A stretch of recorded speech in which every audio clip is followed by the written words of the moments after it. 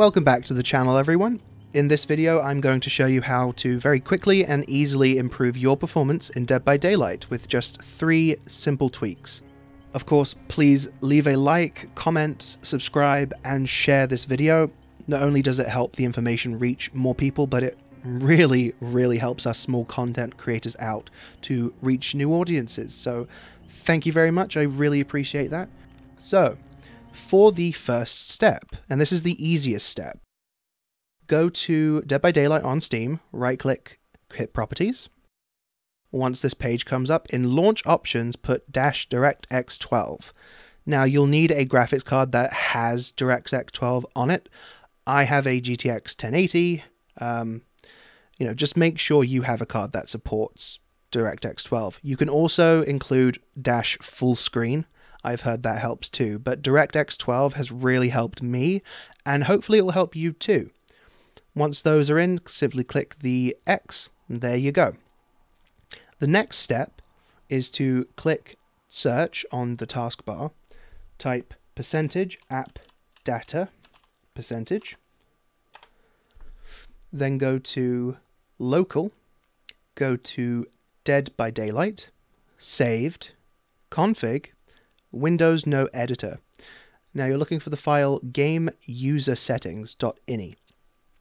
I would recommend making a backup copy of this file just in case, so if something goes wrong, you can just paste the original back in. No harm done.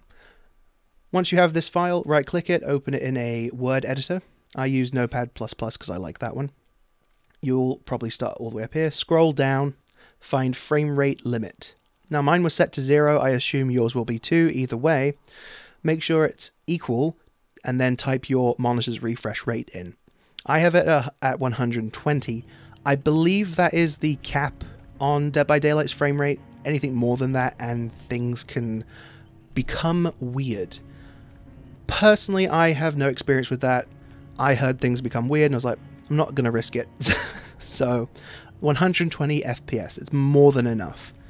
Once you've made that change, save the file, boot up DBD, and there you go, 120 FPS. The last tweak that I would suggest, and this is the easiest one that everyone can do on PC, is go to Graphics and change the graphics to medium.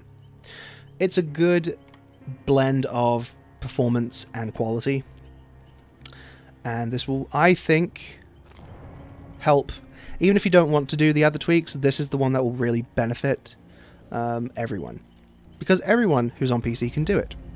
The last thing I will add is that I'm not entirely positive if these changes will work for the GamePass version of Dead by Daylight. But that is the quickest and easiest how-to guide on how to improve your performance for Dead by Daylight in 2021. I hope you've enjoyed the video. As I mentioned before, please leave a like, comment and share. It really helps us small creators out. I hope you enjoy your boosted performance and you will have a nice day. Bye for now.